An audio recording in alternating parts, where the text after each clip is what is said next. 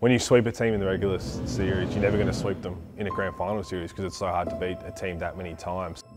At that point, we were fairly confident. A few of us looked at each other as like, there's no way that we can lose today. Game 1, Casper hurt his back. Baseline, heading for the bench. I mean, that changed the series a lot. So often, that's what makes championship teams. We have the best two teams in the grand final. Casper lines up, he drops the three.